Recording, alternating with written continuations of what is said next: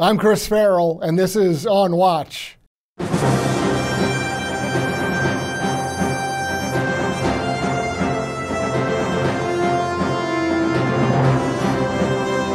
Welcome to On Watch, everybody, the Judicial Watch podcast, where we go behind the headlines to get to some news stories that don't get anywhere near enough coverage, where we try to recover lost history and explain the inexplicable. Thank you for joining us. We appreciate your time. Joining us today on the show is going to be Congressman Cory Mills from Florida. And before we get to discussions with Congressman Mills, what I want to really discuss is all the support, all the growing numbers that we have from you tuning in and watching or listening to this podcast. We really appreciate it. So please do subscribe, hit the bell to get notifications of new shows, give us a rating, email us, give us your input. We truly appreciate your support and the growth that this podcast has experienced. It's very encouraging, and it's great to know so many people out there are interested in the work of Judicial Watch and the discussions we have with our excellent guests. And speaking of excellent guests, Cory Mills joins us. He is a congressman representing the 7th District of Florida. And for you folks that are trying to figure out where that is, it's basically just north of Cape Canaveral, upwards north to, I guess, the area around Daytona Beach, that area, and then over towards Orlando, that chunk kind of along the center coast of the Atlantic coast of Florida. Cory Mills is a freshman congressman, just elected. More importantly, he's a husband and a father. He's a combat veteran.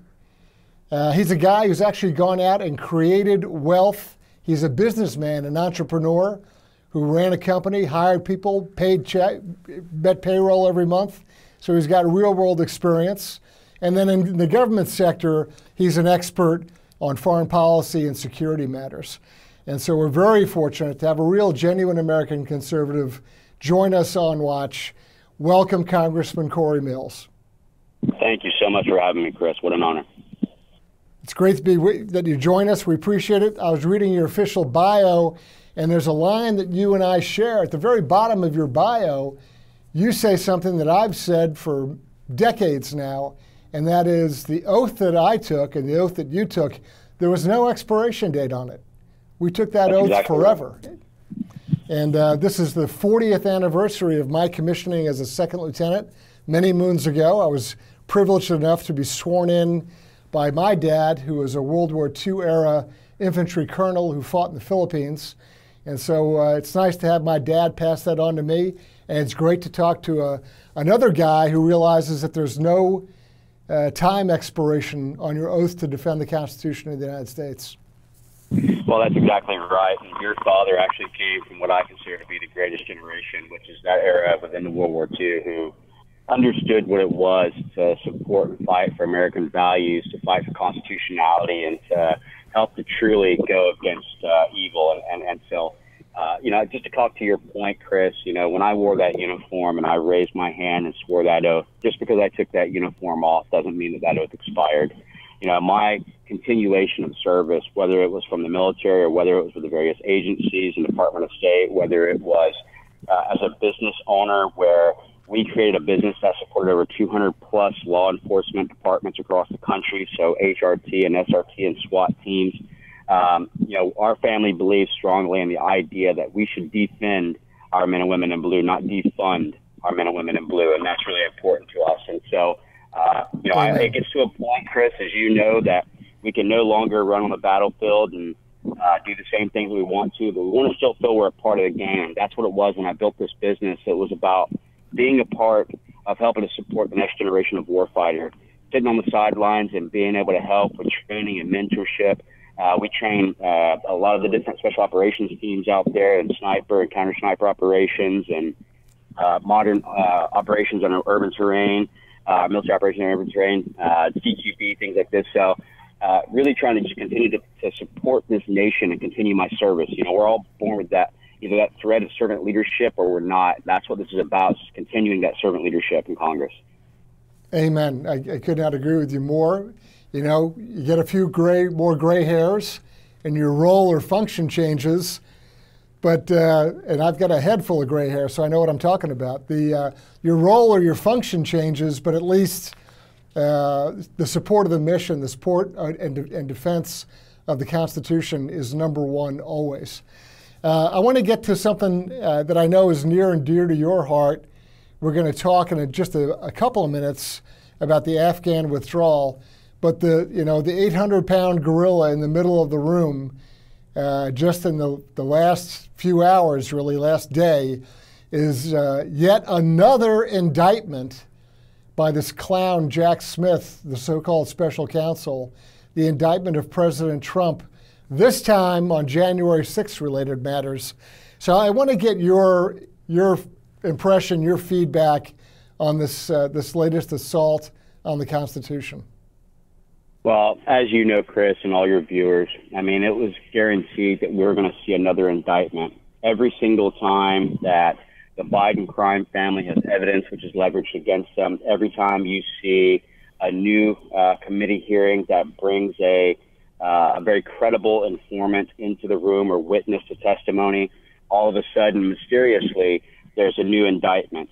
You know, this indictment that they're trying to levy, which is nothing more than a political witch hunt to go after Biden's top political opponents, is really nothing more than truly just election interference. And that's really what this boils down to, is that they're actually utilizing and weaponizing the DOJ to interfere in the elections to try and go after the top political opponent, which we know is President Trump. But further to that, I mean, let's look at the damaging facts here.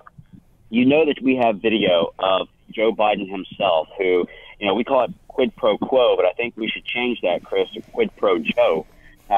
You know, here he was trying to hold up over $1 billion in aid unless they fired an actual attorney general in Ukraine who was investigating Burisma, whom Devin Archer just testified that the Bidens were actually the brand buildup for the Burisma, and the Burisma would have actually have gone under as a business if it wasn't for the Bidens, not to mention the $10 million payment that had been made. You know, you couple that with what Tony Bobulinski said, where he confirmed that Joe Biden was in fact the big guy. You look at Schwerin, who had access to the business accounts of Hunter's firms and confirmed all the different shady dealings and wires, but also look at the multiple foreign partners that Hunter Biden and his father had threatened not to be able to try and support, essentially using economic coercion to get payments from things like the Chinese executive energy company, Raymond Zhao. You know, this is the most corrupt president in history. So when you see these things starting to surface, and you already know that Joe Biden's sitting at about a 35 to 38% approval rating, you know that they're going to utilize the Department of Justice. You know they're going to try and utilize the corrupt Merrick Garland and others to come after President Trump to try and go ahead and steal the media headlines so that people don't look into what's actually starting to surface on the corrupt Biden family. Yeah, I mean, to me, the other part of this that really merits very close legal scrutiny is the so-called legal theory or reasoning, the logic of Jack Smith, the special prosecutor, because what he's done, the standard that he's now set, is any public official who criticizes election processes or in some way challenges an outcome is now, I guess, a criminal. You know, if you go on Twitter or X, whatever they call it now, you can see all sorts of videos of various, you know, the usual Hollywood crowd of professional leftists out there, but even politicians, elected officials who have complained about elections saying that they don't agree, or they think it was unfair, or they don't think so-and-so is legitimate. You had this phony running around in Georgia claiming that she was the governor for 3 or 4 years. So there's all these different political people exercising political speech. And according to Jack Smith, that's now a crime. So, I mean, they better go out and you know, get busloads of people that they need to prosecute at this point. Well, again, this is that two-tiered justice system that we all know about. We know that in 2016, we heard Hillary Clinton claiming that there was Russian interference in the elections. We know, as you mentioned, with Stacey Abrams and the Governor Kemp incident, that she never would admit that the election was fair. You know, but yet we're election deniers when we actually show proven affidavits that demonstrate that there was discrepancies in voter registration and voter turnout and voter counts. You know, the bottom line is that we're starting to see what you find in nations like China, what you find in Russia, whereby you can weaponize your own government against your political opponents and the opposition party. And so we have to understand that this precedent that's being set must stop, because they're actually creating a judicial system whereby you are now guilty until proven innocent. And it's just about launching indictments and investigations to try and tarnish your name. But here's the worst part, Chris. They're also putting gag orders against President Trump, knowing that he's running for a presidential election, knowing that on the debate stage that they're going to ask him questions that he won't be able to respond to, which looks like it's guilty by association, and thereby actually denying him. And in some cases, the gag order carries a heavier penalty than the actual indictment itself. So they know very well what they're doing here. And I can tell you, the Republican Party, the GOP, we were elected in as a majority to govern. And we keep saying that we're the majority, but we haven't started acting like the majority.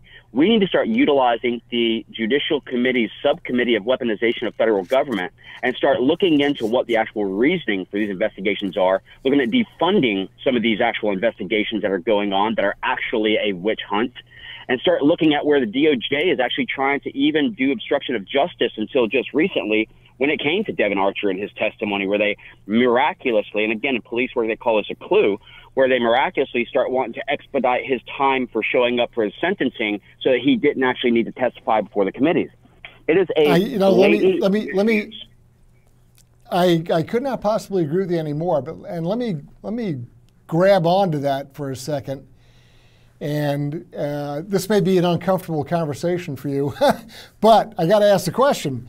What in the world is the House doing on 6 weeks of, I don't want to say summer vacation, I'll say time back in the district.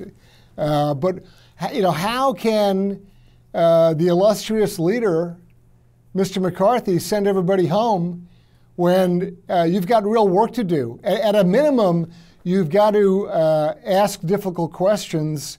You've got to try to defund certain things. You need to apply pressure. You need to have committee hearings. And I also accept that you do need to go back to the district, check in, take care of local matters. I'm not dismissing that. But this August recess thing to me is crazy. This is the same thing where you had the FBI director, you finally forced him into coughing up the 1023 documents. And right at the point where you could have actually applied more pressure, they said, oh, okay, never mind, let it go. This doesn't make sense to me. Look, you got to explain You're exactly right on this. I mean, look, the bottom line is when I was elected, and I was elected in 365 days a year to serve the American people. My whole thing is that have we done a lot? Yes, we have. You can look at H.R. 1, which is the Lower Cost Energy Act. You can look at H.R. 2, which is our Border Security Act. You can look at H.R. 5, our Parental Rights Bill. I was one that opposed the actual Fiscal Responsibility Act. I didn't think that it was fiscally responsible, in my opinion. I didn't think it went far enough as far as permit reform to help build out the America First agenda of helping American businesses. It didn't put the necessary threshold in place when it came to the actual expenditures per year. You know, I liked limit save growth. That was at 1.471 trillion a year with 1.2 trillion in rescissions. We needed to defund multiple things to include the Biden bailout for tuition, which was unconstitutional and ruled so by the actual Congress, but he's still trying other avenues. But you're right, Chris. I mean, look, the committees have gone forward. We've just passed the National Defense Authorization Act out of one of my committees, which is the House Armed Services Committee. There in the House Foreign Affairs Committee, we've completed all of our markups to include increasing sanctions against Iran and preventing the Biden administration from being able to re-enter the JCPOA nuclear deal. But right now, we need to be sitting in there day in and day, working the issues, reversing bad policy, ensuring that we're enforcing legislation, stopping the overreach and the weaponization of federal government against the American people and the American businesses. And like I told Matt Gaetz here recently when it was about the Devin Archer, and he said, we are requesting lawmakers to come back, I immediately responded and said, Matt, I'm ready to go. I'll be in D.C. tomorrow. And I flew in just in case they needed an extra member for the quorum, because we are here to serve. And you know this all too well, Chris. When we're in uniform and you're serving in the government, you serve 24 hours a day. When my constituents call, we respond. When the American people need solutions, we respond. When we need to hold people accountable, we respond. That is the job of Congress.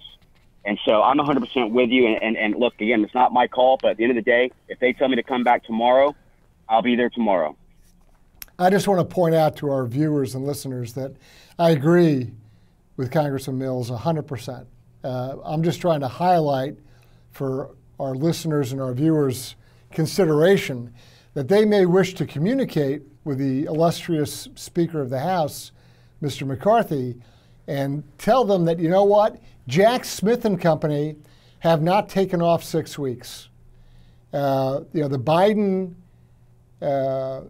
Justice Department, the Biden State Department, they're not taking off. I guarantee you they are busily at work dreaming up ways to destroy the country. They've got a militant leftist agenda, and unless there is an active ongoing opposition on the part of conservatives to try to check what they're doing, we're frittering away opportunities to exercise the majority in the House. And it's enormously frustrating to me, personally speaking.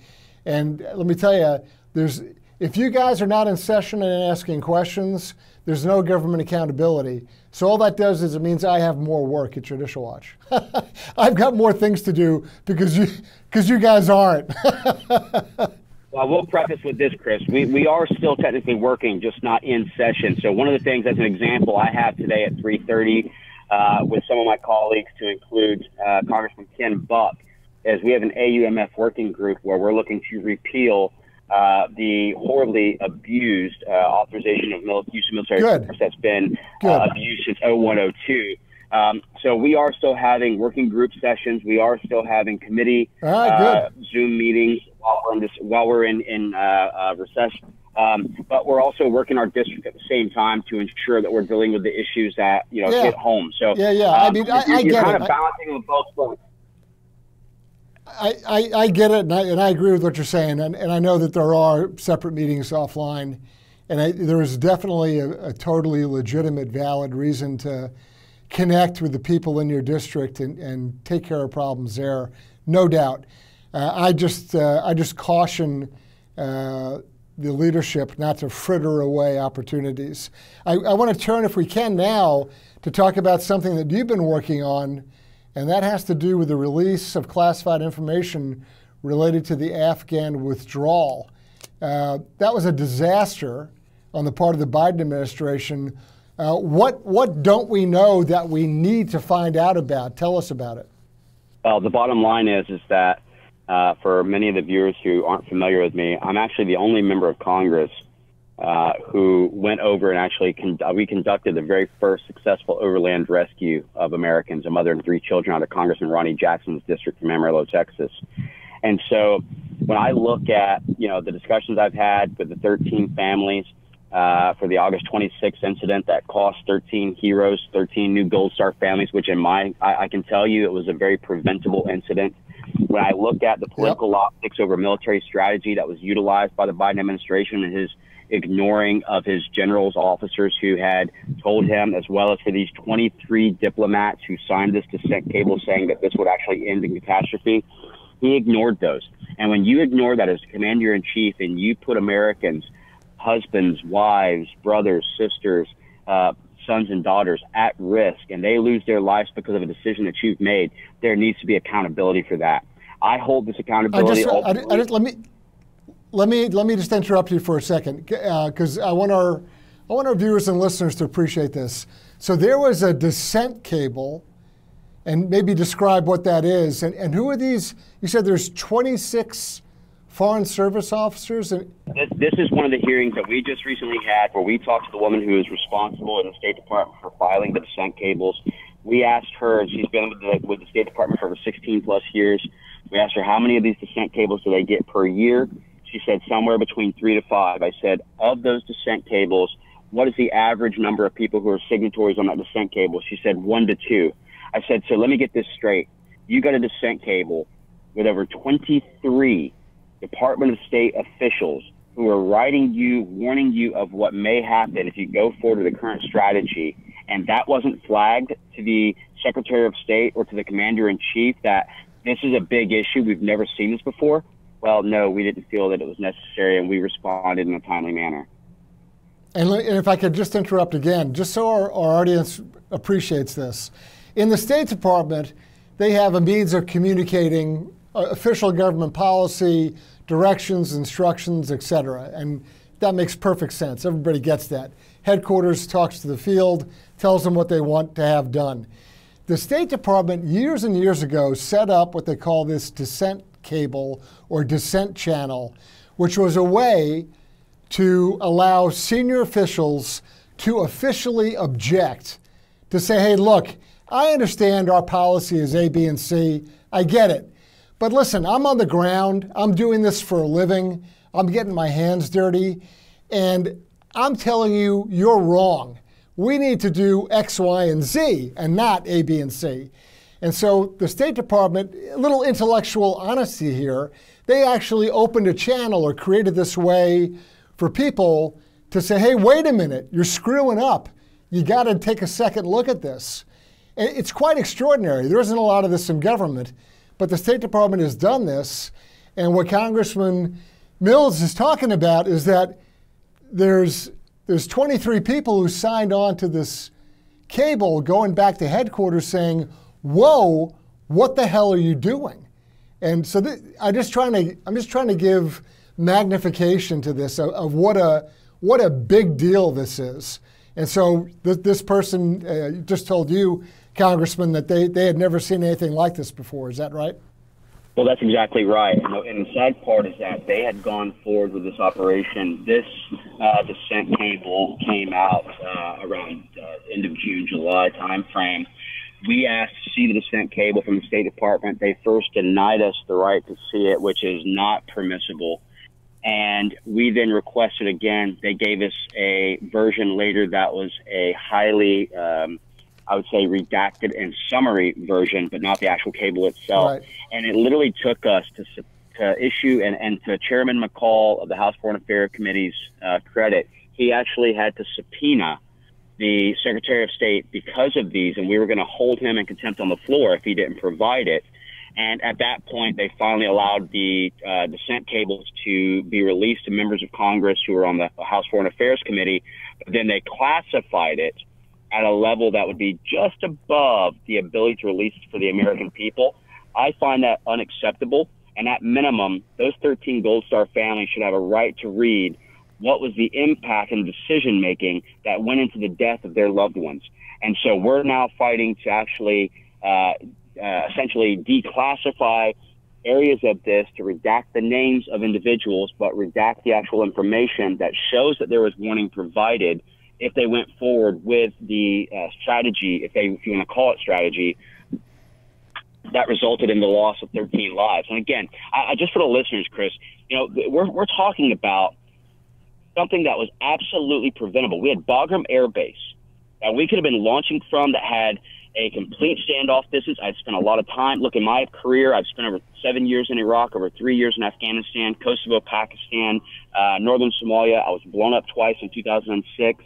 I have been to Bagram many times. We could have housed 40,000 plus people, done the biometrics, done the medical screening, helped to support our SIVs for our interpreters and translators who had been with us for 20 plus years fighting this fight. And we could have done this in a very strategic manner, not to mention the fact that you always get your civilians in the NEO out before you actually withdraw your military. Never have we pulled our military before we pulled our civilians. And so everything about this was strategically done wrong and only for political optic purposes. And that right there in itself is where the accountability needs to be held, because this isn't like we were doing something that was by protocol or by doctrine and something went bad. That's understood in the military. And we can do an AAR or an after-action review when that happens. This was out of character, out of doctrine, and not built on military strategy. And that's where accountability has to be held. And I think that it has to be held at Lloyd Austin, at Secretary Blinken, and at the Commander-in-Chief themselves. And they need to either be removed, they need to dismiss themselves, or they need to be impeached. So why in the world would we ever give up Bagram Air Base? Well, to be honest with you, Chris, the reason they gave it up is because China wanted Bagram. They immediately went in there and flipped the lights on. But what we also left in Afghanistan was $1.1 trillion in lithium. We left gold mines, minerals, and all of these other things that are actually highly beneficial to the Chinese, to the renewable energy supply. And this is where we look at, again, tying in our first point, which is the compromised administration that we have under Joe Biden.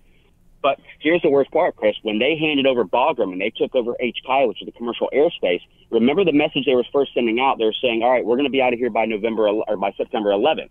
Well, the reality is that they started this evacuation way earlier than that in the late parts of August. Now, a lot of Americans had return trips, whether it was via Emirates or via Ariana or Tam Air or Fly Dubai. There was a lot of commercial carriers who were flying out there that Americans were booked on. The minute that the Department of State and the Department of Defense takes over HKI, the commercial airspace, it automatically shuts down commercial carriers. That was in part why people were actually entrapped in America or right. in Afghanistan. Right. So you literally entrapped these Americans, then you refused to get all of them out, and then you did standoff. This is on the outside of the protective barriers that cost 13 members while ignoring credible intel reports that came in and the descent cables. This is more than just a willful negligence or dereliction of duty.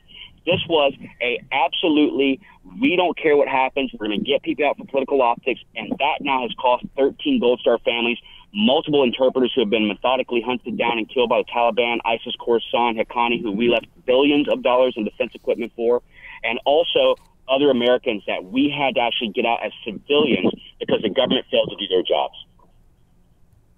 It is probably, well, I'll put it this way, in the category of foreign policy and national defense or security, it is the greatest failure so far of the Biden administration. I'm not putting it past them to do something even worse, but and you know, right out of the gate, practically, the first summer of their administration, Biden and company just folded. I mean, this is a national disgrace on really so many levels. So I wish you all the best to dig out every little gruesome detail. Well, and Chris, can. remember why we went to Afghanistan? We went there to stop it from being a safe haven of terror. Right. What we actually turned it into was an actual safer place for terrorism to thrive, not to mention 20 years of training, not to mention millions of dollars in cash, not to mention billions of dollars in helicopters and defense articles and machine guns and high explosives and MRAPs. We literally created a better trained, better equipped terrorist organization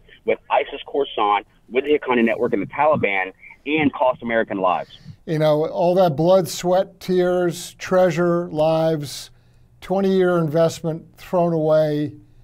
But this is the problem of the suits, not the boots, Chris. And I want everyone who served in Afghanistan to hold your head up. I want you to know that what you did was right, that you fought just warfare, that you were following orders, that you fought proudly and honorably, and that this failure is not on you. This is on the suits, not the boots. I couldn't agree with you more. Before we wrap up, I want to give you the last word. If there's something that you want to talk about or some topic we need to cover, let me pitch it to you now, and then I'll give you my closing thoughts, and we'll wrap up. Well, you know, my only thing, Chris, is that the American people are awake, not woke. And we have to understand that the things that we're facing right now, it's not enough. It's not fecklessness by this Biden administration. It's intentional. They're doing everything they can to weaken us militarily, economically, and diplomatically, to make us exposed and vulnerable to our greatest existential threat, which is China, Russia, Iran, and North Korea, who have a geopolitical alignment. We have to understand that our recruitment deficit right now is at 25,000 plus for our armed forces, not to mention the 8,400 who are unconstitutionally purged for the COVID vaccine. It puts us at over 30,000, which is 3 military divisions short in our recruitment. And if you look at the recent Gallup poll, it shows that the confidence by the American people in our military is at an all-time low for the last 2 decades. We have to start prioritizing what it is to have proper defense strategy. What we have to do is start securing our borders, helping the America First agenda by building up the industrial base. The American people have to be civically engaged and remember that our Constitution starts out with we the people, not we the government. We cannot be the silent majority any longer. And if you're not in the Florida 7th District, but you believe in constitutionality, you believe in American values, you believe in protecting our children, securing our borders, and making sure we're not being the world's police, then I am your representative of Congress, and I'll continue to fight for you. That is an excellent, succinct closing statement. I can tell you The Biden administration is all about, drag shows on Air Force bases and trying to penalize NATO allies who don't agree with their radical gender ideology. We are in the midst of it's a slow motion sort of Bolshevik revolution that we're experiencing. And you can look across the economy, the Justice Administration, the Justice Department, public policy out of the Biden administration in virtually every segment of public life. It is a radical, really sick leftist approach that's destroying our country. And so, as the congressman just said, he's on your side. If you support the things that Judicial Watch is all about, and you listen to what he just said with regard to what he supports and defends, I encourage you to follow Congressman Cory Mills on his website in the Congress, his Twitter feed, those sorts of things. Congressman, thank you so much for being with us today. We really appreciate your time and all the hard work you're doing. Thank you, Chris. I'm Chris Farrell on Watch.